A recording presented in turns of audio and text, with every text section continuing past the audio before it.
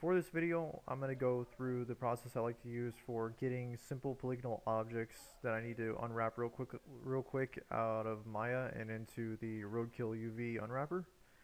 Let me move this platform down a little bit so there's right below their feet. Now, what I found with the Roadkill Unwrap is that it's great for simple objects. So I'm not going to waste too much time explaining like the ins and outs of it. I'm just going to give a real quick rundown of some of the UI, some of the stuff that I use to just get these objects out the door, so I'm not fiddling around with it within the UV texture editor within Maya. Now, UV texture editor has definitely come a ways since the last couple of releases of Maya. This is a simple cylindrical polygonal object when I first modeled it out, so it gave me a good starter point for unwrapping it. But I want to be able to customly go through and unwrap it so I have more texture UV space for these green parts of this object that have a surface shader material applied to them, because these are going to be logos on here, and then in the middle portion and the bottom are not going to have as much UV space. They'll just share the same UV space, and especially this side piece can definitely save a lot more on just not using that much space whatsoever. It can be like a solid material over that. First thing I'm going to do is I'm going to grab this object and I'm just going to export it out as a OBJ.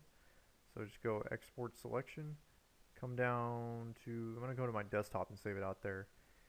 And I already did this earlier, so there's my platform OBJ. I'm just going to save over that. Now for saving out an OBJ, you can have these on or off. It really doesn't matter when it comes to moving your object into Roadkill. So I will just export that out. And I'm going to go ahead and open up Roadkill off the desktop. And it's a very small program. It opens up pretty quickly as well. Also, I was going to run through real fast and show you guys where you can find the Roadkill downloader. With a simple Google search, you can just type in UV Unwrap Roadkill, and it'll give you the Poland Shapes Roadkill UV tool. On this guy's page, you can just come down to where it says Download for Windows and Maya. It's between one of these two, but the second one is the source code. What you're going to want is this one. It should be the download link so you can run through the installation for getting it set up in Maya. It has it for 3ds Max and a couple other programs as well, but primarily I use Maya, so that's the one I was pointing out. So I'm going to come back to Roadkill, and let's go ahead and load in our object. So File, Load. I'm going to come down my desktop and we'll load up that platform. So from here, again, we have our simple layout that Maya gave us for our cylindrical piece. This object is facing upwards, even though you saw it facing downwards. A reason for that being is Roadkill works in Y up, if you can see down here in the bottom left. When I exported this out of my scene was in the Z up. The reason for that being is because I work between Maya and Unreal almost every day, so I have everything within Z up. So working in Roadkill, you're going to have things in Y up, so it'll face the right way, and also translating the viewport just that way as well.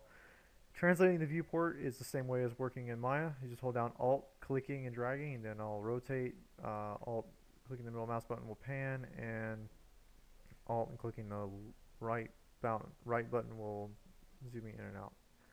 So first thing I'm going to do is, because all this stuff here is telling me that right now it's cut, unwrapped, and it's a little too distracting seeing all these red lines. So first thing I'm going to do is I'm going to come up to this button here. It says Edge Select, and basically it does exactly what it says. It selects the edges of your object. I'm going to marquee drag a selection around this, and I'm just going to hit W on my keyboard to weld everything together. So now those red lines are gone at this point. You can already see that the UVs are not spaced very evenly on this object whatsoever. I really just need to get this object out the door back into Maya so I can go back in Maya, and I want to place this object according to where I need it to be in the UV space, because these logo areas are going to need the most UV space, like I had said before. So first thing I'm going to do is I'm going to come to the edge of the center platform, and I'm just going to double click to select that entire ring around that platform. I'm also going to do the same with the rear. So I'm going to hold down shift and I'm going to double click that. and it won't give me that selection right now. So I'm going to come back to that and just Control Z to undo that. I'm just going to hit W or C on my keyboard, as in cat or Charlie, to unwrap, to cut this object off of everything else and unwrap it. Immediately you saw that the top piece is separated from everything else, but everything else is connected to each other like a star shape here, and that's not very good for these sides. You can also tell what's being stretched by coming up to textures, and they give you a couple different viewing options. You have checker, which we're on. You have colors and numbers that show you how bad everything is distorted. You definitely see that in the back. And you can also go to show stretch, which green would be optimal. Blue means that it's being pulled quite a little bit too much, and then red means it's just being condensed. So green is optimal, so try to aim for that. So the next thing we're going to do is I want to edge select the other piece of this, just like I did with this one, but I'm going to change this out to checkers, a little bit easier to see. And I double clicked, but I can't select the ring, but I can tell in my 2D viewport on the right here that I know where my edges are. So I can go through, select every single one of these edges,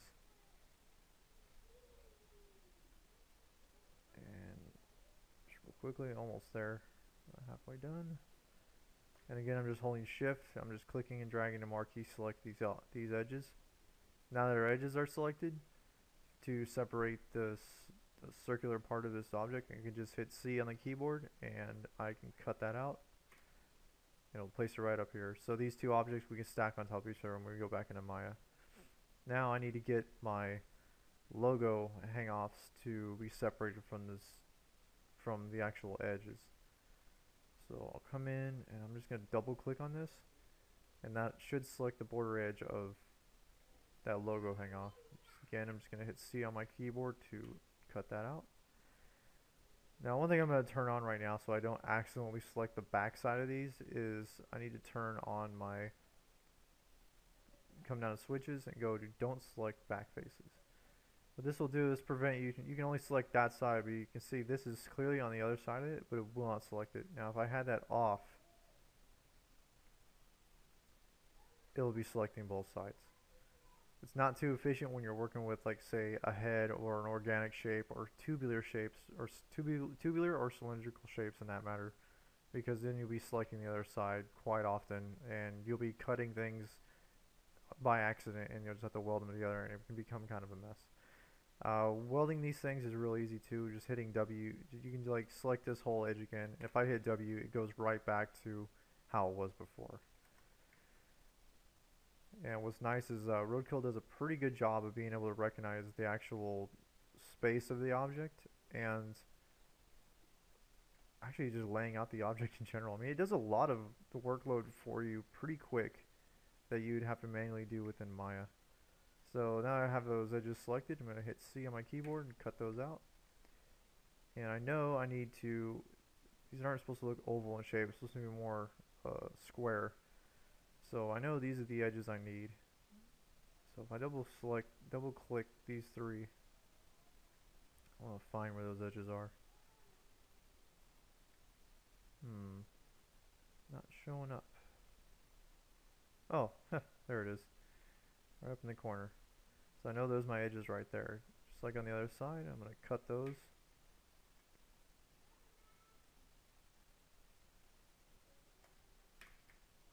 And then that way, the center point is going to have you a little bit more, it's going to be able to get more space.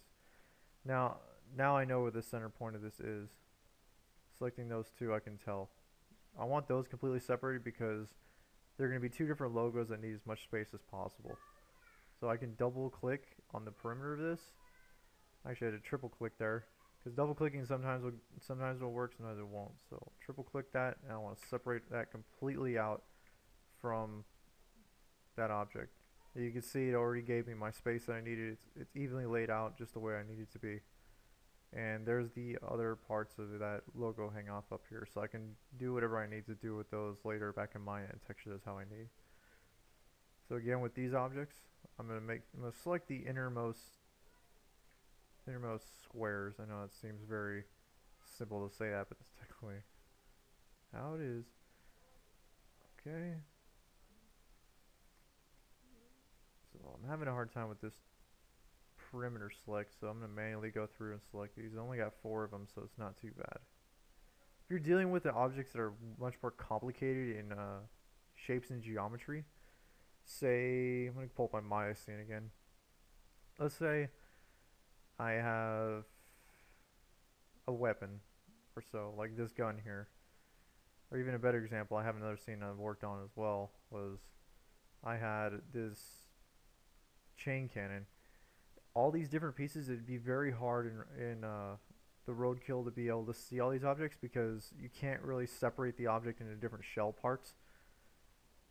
So if you wanted to unwrap something like this in roadkill, the best way I could suggest to do it would be to take it apart kind of like this, um, and just export each one of these pieces one by one.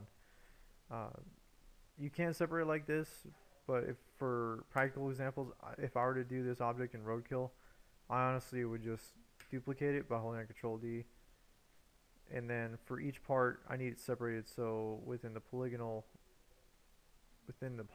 tab, I can go ahead and separate that. And I would just take each one of these pieces and export it out as a separate OBJ. And as I exported them out, I would delete them. And then when I brought them back, it would just populate this spot again in the world space. It's best too when you export things out of Maya that if the center point or the pivot point of your objects when you export them out of Maya or is back like way over here and your object's way over here, then your navigation in roadkill is going to be a little off. So it's best to be in Maya and just go ahead and center the pivots. Usually that can be found within modify center pivot. So back in roadkill, I'm going to go ahead and chop these guys out. And made an oval shape for those, so I can keep those together, but I really don't want to stretch these out. Again, I can tell by stretching, and you can see that I've got a little bit of blue. I mean, it's not bad, but it'll show up if I'm actually trying to put, like, I don't know, like a pattern over it. You'll see like the stretching happening. So I'm gonna go ahead and chop that out. I pulled back because I had a feeling that I selected some extra pieces here, so I'm going to hit Control Z to undo that. I'm going to hold down Control, and I'm just going to marquee select over all that area within this cylindrical spot, or circular area, and I'm just going to hit Control. I'm just going to hit C again on my keyboard to cut that up. It actually gives us a really nice chop. That's pretty good. Feel something's weird about these. Why is that? Come down to textures checker, see what's going on. If my label's kept together, that's what matters, but I'm going to undo that because I'm really unsure of what just happened. It looks like it selected all of our edges, but I can see that those ones didn't get selected. Again, I'm going to marquee drag over that because I can see that those are orange in here. It means they're ready to be cut. So I can see that the long pieces were the ones that didn't have the selection on them. So select those up really quickly. If I accidentally select parts I don't want, I just hit down, I hold Control and just shift and drag to unselect that. Again, like there, shift drag, just unselect it. Just hit C. And I believe these are our 4 labels. And it looks like those are it. So I can take this back into Maya and then I can do everything I need to. And let's go ahead and do that real quick. So I'll go ahead and save this out. Going to save as, save over that platform. And come back into our scene. And I'm going to drag this off to the side so I have it just in case, the original. I'm just going to go File, Import. And because we exported it out in that world space in our scene, it's going to import directly back into there. Because I know these are labels, I need to make sure that that's smooth. So the edge select, I'm just going to go ahead and select those edges.